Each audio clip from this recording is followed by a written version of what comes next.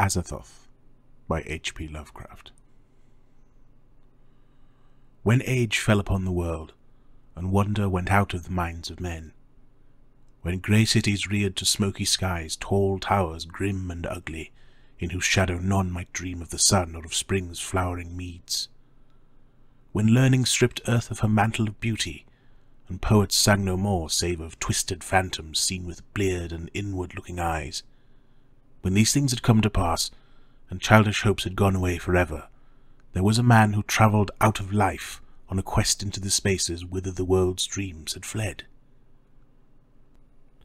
Of the name and abode of this man but little is written, for they are of the waking world only, yet it is said that both were obscure. It is enough to know that he dwelt in a city of high walls where sterile twilight reigned, and that he toiled all day among shadow and turmoil, coming home at evening to a room whose one window opened not on the fields and groves, but on a dim court where other windows stared in dull despair. From that casement one might see only walls and windows, except sometimes when one leaned far out and peered aloft at the small stars that passed. And because mere walls and windows must soon drive to madness a man who dreams and reads much, the dweller in that room used night after night to lean out and peer aloft to glimpse some fragment of things beyond the waking world and the greyness of tall cities. After years he began to call the slow sailing stars by name, and to follow them in fancy when they glided regretfully out of sight, till at length his vision opened to many secret vistas, whose existence no common eye suspects. And one night a mighty gulf was bridged, and the dream-haunted skies swelled down to the lonely watcher's window to merge with the close air of his room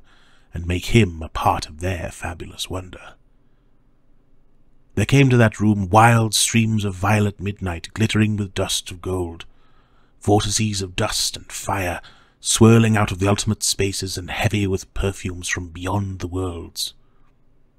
Opiate oceans poured there, litten by suns that the eye may never behold, and having in their whirlpools strange dolphins and sea-nymphs of unrememberable deeps. Noiseless infinity eddied around the dreamer and wafted him away without even touching the body that leaned stiffly from the lonely window.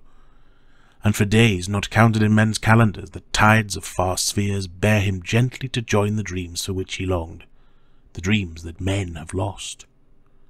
And in the course of many cycles they tenderly left him sleeping on a green sunrise shore, a green shore fragrant with lotus blossoms and starred by red camelotes.